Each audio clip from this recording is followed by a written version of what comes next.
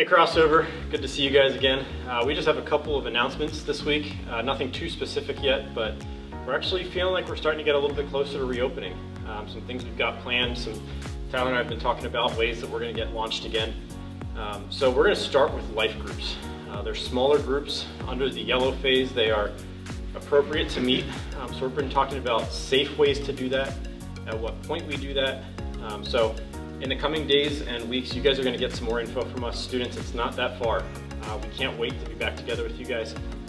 Parents, we're going to have some Zoom calls next week, so be looking out for some info on when those are.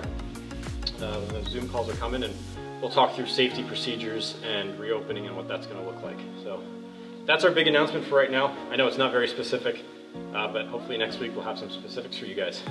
We also wanted Gary to be in this video. You know, as we begin to transition into phases, we thought it would be an appropriate time to transition as well away from Gary. So we had a really good run, but that run's coming to an end. So we just wanted to say goodbye to him. We actually ordered a new Gary. There is our intern Brianna, who will be working with us this summer. So you'll get to meet her, but first we have to say goodbye to Gary properly.